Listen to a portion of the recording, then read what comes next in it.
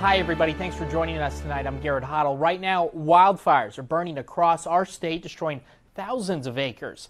But the Texas A&M Forest Service is trying to get those flames under control. Our KRHD's Diamond Dixon is showing us how.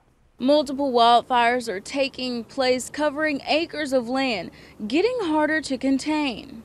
Yesterday, the Texas A&M Forest Service, we responded to 24 new wildfires that burned almost 8,000 acres. As of this morning, we are still responding to several of those. We have about 15 active wildfires today. One of those active fires is in Mineral Wells, about 4 hours north of Bryan, and Texas A&M Forest Service is on the scene trying to contain the fire. Dealing with a lot of difficulties on this fire.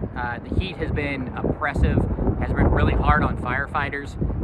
It's hot on the ground, hot on the air. Aaron O'Connor, Public Information Officer for Texas A&M Forest Service, says they do use water to help contain wildfires, but also use other strategies. Typically, we utilize those dozers, that heavy equipment, and what they do is they are putting what we call containment lines around a fire. So they are removing the vegetation down to the bare mineral soil and kind of putting a perimeter around the fire to try to contain it. O'Connor says when the fire burns up to the containment line, the fire stops as it has nothing left to burn. One of the largest fires near the Brazos Valley that has not been fully contained yet is in Walker County. Currently, the Nelson Creek fire in Walker County, that is currently 1,852 acres and 80% contained. Close to home, we've seen 2 recent wildfires. We did have a fire yesterday in Grimes County as well as one in Washington County. Those were